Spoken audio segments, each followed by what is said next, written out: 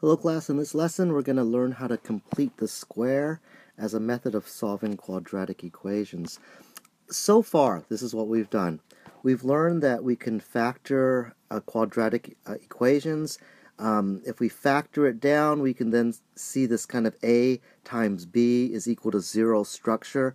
Either A is 0 or B is 0. Either x is equal to 3, that would create a solution, or x is equal to -1, that would also create a solution. So factoring was one method. We also learned about square rooting. When we have the x term squared like this, we could move the 7, move the 2, or get rid of it in a sense to the other side.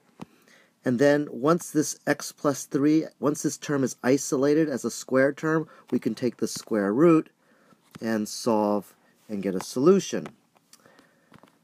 But what about something like this? We can't factor it. It's not in a nice form like this one up here. We have an x squared term, we have an x term.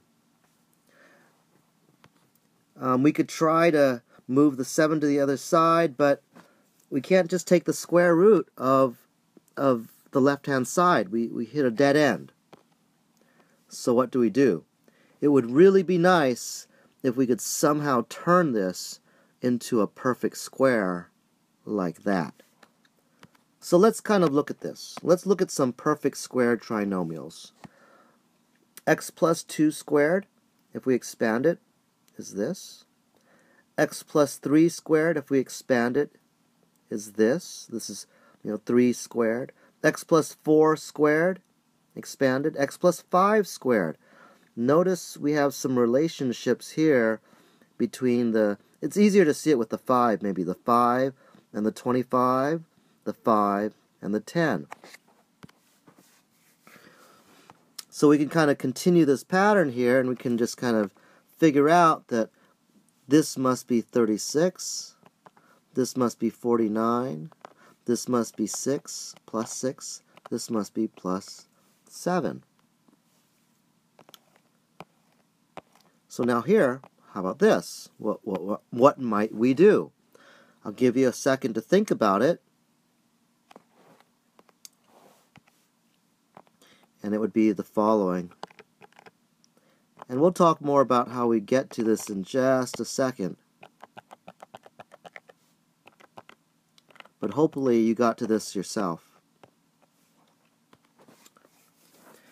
Here it is formally. Completing the square. Making a perfect square trinomial. If I want to complete the square for this, turn it into a perfect square, what I want to do is I want to take this coefficient here, 16, I want to divide it by 2, and then I want to square it to get 64. This is the same as x plus 8, which happens to be 16 divided by 2 squared. In general, this is the key. This is the key idea to today's lesson. If I have something like this, x squared plus bx, if I take the b and divide it by 2 and square it, this gives me a perfect squared trinomial, which can be rewritten in this form, x plus b over 2, this is our b, all of this squared. And so the specific example would be x squared minus 8x, 8 divided by 2, or negative 8 divided by 2 squared is 16. Negative 8 divided by 2 is negative 4, so x minus 4 squared is equal to this here. So let's see how we can apply it now to solving quadratics. Oh, before we do it, go ahead and do these problems. Complete the square, figure out what to add to it to make it a perfect square trinomial, and then turn it into the perfect square. I'll show the answers in 3, 2, 1. Okay, this is how we apply it to solving a problem like this. Remember, this was not factorable, and we don't have a nice perfect square here. So let's do the following. Let's move the 7 to the other side for now. We don't need it on this side. Let's figure out what to put in here to create a perfect square. So again, what we do is we take the -6 and divide it by 2, and then we square this term, and we get 9. Now, if I'm adding 9 to the left-hand side, I need to add 9 to the right-hand side in order to keep the equation balanced. So now I could turn this trinomial into a perfect square. This is x minus b over 2. Negative 6 divided by 2 is negative 3. Is equal to negative 7 plus 9. So now I have a nice perfect square. I could take the square root, and don't forget the plus or minus right here. And then I could turn this into 3 plus or minus root 2. Try this out for yourself, and I'll show the answer in 3, 2, 1.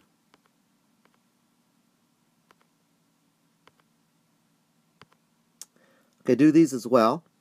I'll show these in a little bit as well. 3, 2, 1. Notice right here, I do want to comment about this one here.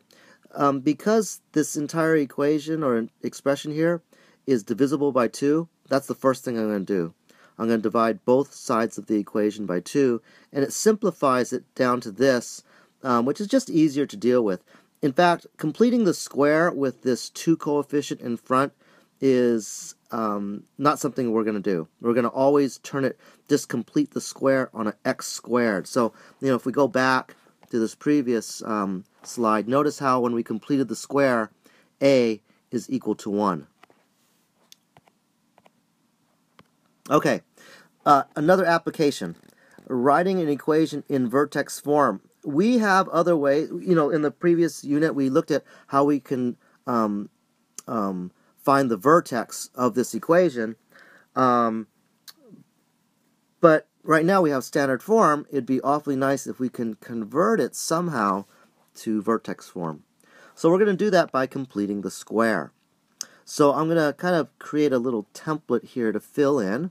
I want to complete the square for this. So I'm going to take negative 8. I'm going to divide that by 2 and square it. I get 16. But if I add 16 to this expression here, to keep it equivalent to this very original one, I need to subtract away 16 as well. So I'm basically adding 0. I'm not changing the equation, I'm just kind of doing some manipulation on it. So now I'm going to take these 3 terms right here and turn that into the perfect square. X minus 4 squared. Then negative 16 plus 2 is my negative 14. So now I have a nice vertex form expression. I could, read off instantly that the vertex is at 4, negative 14. It's very nice. So we converted from standard form into vertex form by completing the square. Let's do one more example. It's a little more tricky. It's tricky because of the 4 here. When we were completing the square up here, we had a coefficient of 1, but in this case, our coefficient is 4. So how do we deal with it? First thing we do is factor out the 4. So, we're going to complete the square on this inside part, not dealing with the 4. So what we're going to do is, notice the following here. I am going to add something here in order to complete the square. But if I add something to this equation, I need to subtract away that same amount. And I'm not just adding whatever I put in here. I'm adding 4 times that amount. So I need to subtract away 4 times that same amount. Now to complete the square, it's 2 divided by 1 squared. So I'm going to put a 1 here in order to complete the square. And then now I just turn this trinomial into the perfect square, x plus 1 squared. And then I add up 1 plus 4. 1 minus 4, that's minus 3. And so again, I can see I have vertex form. My vertex is at negative 1, negative 3. So that's the lesson for today. Go ahead and do these problems, and I'll show the other answers in 3, 2, 1. Okay, have a good day.